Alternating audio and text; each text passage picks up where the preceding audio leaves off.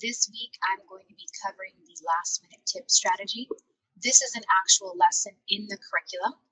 If you have the curriculum, it is lesson 85, and it is called Last Minute Tip Strategy. So going over this real quick, basically, I'm sure you have noticed some students, if not many, are having trouble finishing their essay in that 120 minutes. And unfortunately, that's all the time they get.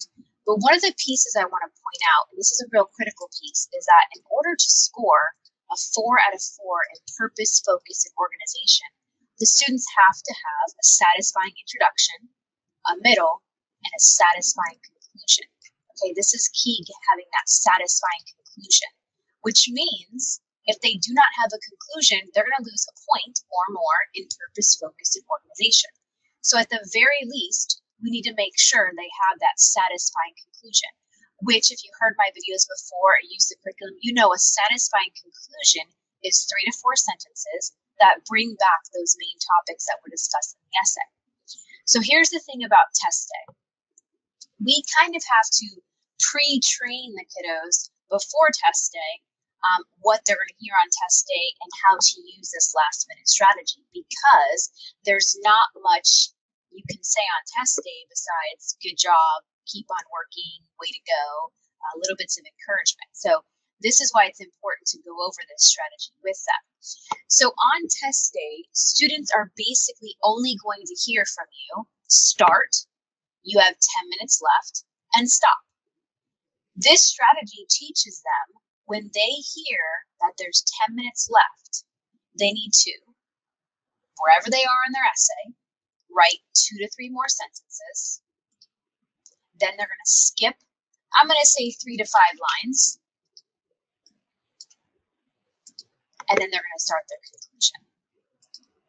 Okay, then if they finish their conclusion before that 10 minutes is up, they can go back and finish that T3 or wherever they are. Okay, so just kind of looking at a visual here, this is the example that's from the curriculum. This is an essay on alligators. And let's say that the student is about right here. You can see, let's pretend they've been writing, they have their topic sentence, they have all their A's, and they only have a little bit of their B's. So they're about halfway through their T3 paragraph. And let's say they hear, you now have 10 minutes left.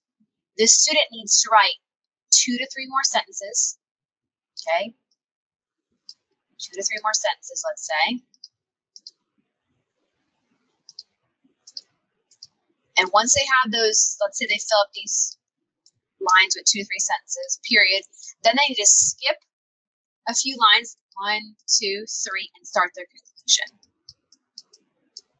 And go straight into that and write a full and satisfying 3 to 4 sentence conclusion. Okay?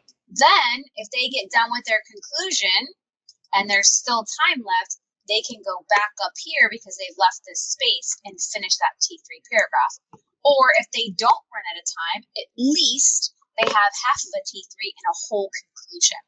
Nowhere does it say you have to have full T1, full T2, full T3. As long as you have a middle of some sort, you're okay. And we're putting 3 middle paragraphs, that's even more than enough. But it does say satisfying conclusion. That's why this strategy is so important, because a lot of kids are going to run into this issue. And I would rather them have a smaller T3 with a full, complete, satisfying conclusion than a perfectly long, full of evidence T3 with no conclusion, because that's an automatic loss of points just by not having that satisfying conclusion. So again, you kind of have to teach and train this strategy, practice it. If you have the lesson, it's a perfect time to practice. Have them pretend they're in the middle of T3 and then do a little drill where you say, okay, you have 10 minutes left, and have them write 2 more sentences, skip 3 to 5 lines, and then jump to their conclusion. Here's what I do not want. You got to be careful with this. Some kids will write this up a little. They'll write their 2 more sentences, let's say, and then they'll skip all the way to the bottom down here and put in conclusion, and they'll write their conclusion. I don't want that. I don't want this much space. That's obvious. We taught them this strategy. I don't want it to be obvious. What I want them to do is, I'm going to say skip 3 lines to be safe. So you put, let's say they write their 2 more sentences, done.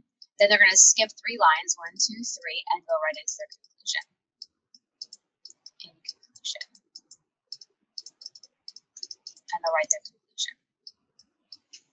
Okay, and like I said, if they have time, they'll go back up. So make sure you practice this strategy with them. Make sure they're good at it, because this is one that can save a lot of students from losing a point just from not having that satisfying conclusion.